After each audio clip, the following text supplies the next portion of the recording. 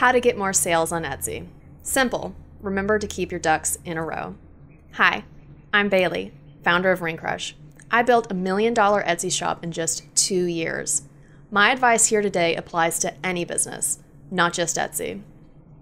I'm sure a lot of you were putting off starting to post a product because you were waiting on getting X number of sales, X number of followers, or until you built a website, or until you just did something else. Remember to value your time. You're going to be pulled in a million different directions. There are a ton of things people are going to tell you that you have to do before you start a business, and I'm here to tell you to put it all off. Don't waste your time on these things right now. Don't start a website. Don't make business cards. Don't post to Instagram. Don't obsess. Don't try to figure out ads, and don't try to send out emails. Don't do craft shows. Don't buy new tools. Don't take classes, and don't procrastinate.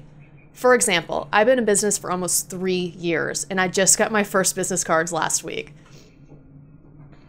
All of these things are important, but they come later.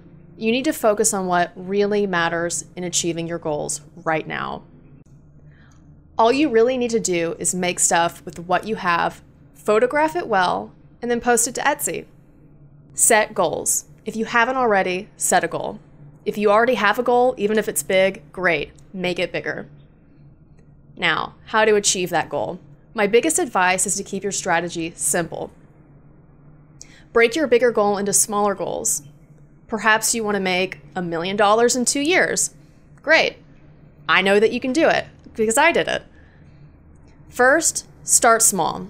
Break it up into small milestones. Post 1 listing. Post 10 listings. Post 100 listings. Keep your focus clear and stop wasting time on things that aren't directly helping you to achieve that big goal. Don't overcomplicate anything. Keep your cool at all times.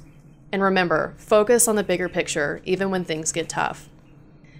If you're struggling to get more sales, there is a simple formula to help you grow.